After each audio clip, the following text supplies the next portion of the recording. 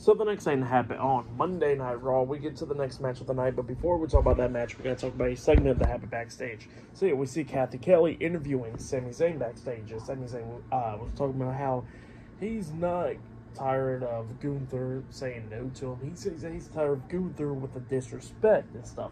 So yeah, that's what he was talking about there. And he says that he's going to show Gunther how to be respectful and all that. So yeah, that's what Sami Zayn was talking about there.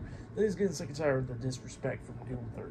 So yeah, that's what happened. But then after that, we get to the next match of the night. It was one half of the WWE World Tag Team Champions, JD McDonagh, Dominik Mysterio, and Carlito, with Liv Morgan at ringside, the Judgment Day versus Dragon Lee, Joaquin Wilde, and Cruz del Toro, the LWO, in a six-man tag team match. So yeah, we get to the six-man tag team match. In this match, it was a pretty good one. Both of these teams beating the hell out of each other in this match. At one point, we actually see the Judgment Day get knocked out of the ring, and then the LWO is helping Joaquin Wilde holding the ropes and all that, and Joaquin Wilde jumps over the top rope with a front flip senton onto the Judgment Day, taking all three of them out, and then we see Cruz del Toro and Dragon Lee hitting a double suicide dive onto Dominik Mysterio, and Carlito taking both of them out.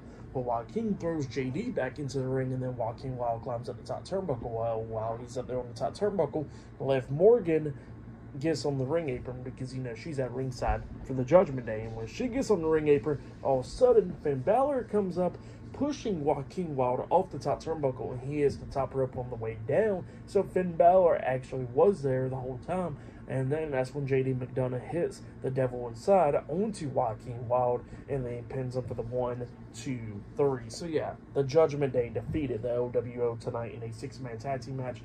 That's what happened. It was a pretty good match. For that match, I'll give it 3 stars. That's why I'll give it. But yeah, that's what happened there. Pretty good stuff.